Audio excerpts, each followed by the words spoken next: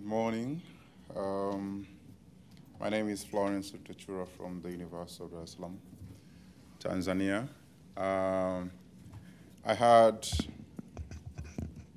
prepared a long paper, but then I was given 5 minutes. I thought there won't be enough, so I had to give a lighting talk on my project proposal on the archiving the database or preparing database, a digital database of the African Tanzanian languages, ethnic languages.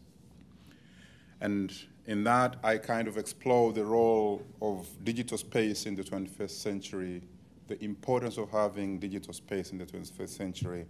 How do we humanities scholars come in and utilize that particular avenue in the digital age? So the rapid growth in the creation of and dissemination of digital texts has emphasized for the secure preservation of digital scholarly-based information. And we see that most of the documents or scholarly information that have been documented are actually phasing out. Some of them are actually being spoiled in libraries, and some of them are actually being lost, getting lost. But if we have them secured in a digital platform, we have them, I think we are safe, and we could preserve them for future generation.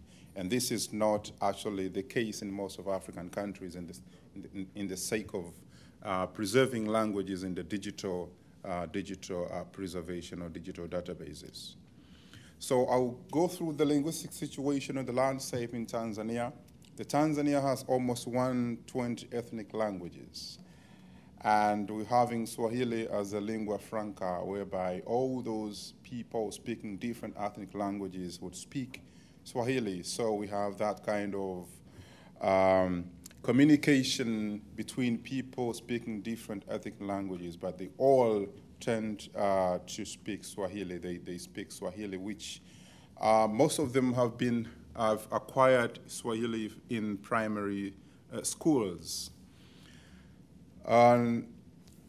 We see that researchers tend to study these languages from linguistic, literary, historical, and even philosophical perspective. In terms of linguistic, they would tend to see the variations between these languages, ethnic languages, but also they tend to trace the historical perspective in terms of historical linguistics. Historians will also do the same, the philosophical aspects. We also study these languages, and even archaeologists, I would say. However, some tales that have been told by our ancestors, sayings, stories, are starting to disappear because these ancestors are now passing on.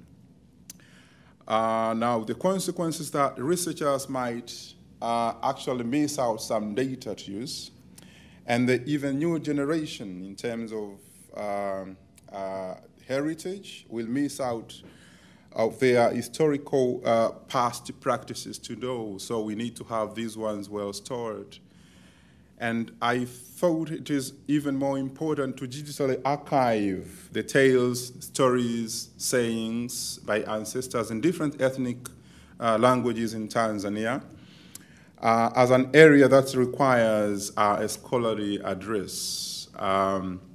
And the project I'm writing on now seeks to create the digital database of old stories, tales, sayings of about 120 ethnic languages in Tanzania, and archive them in the academic and even public libraries for researchers and public consumption. So that is the idea I'm having here. Thank you very much.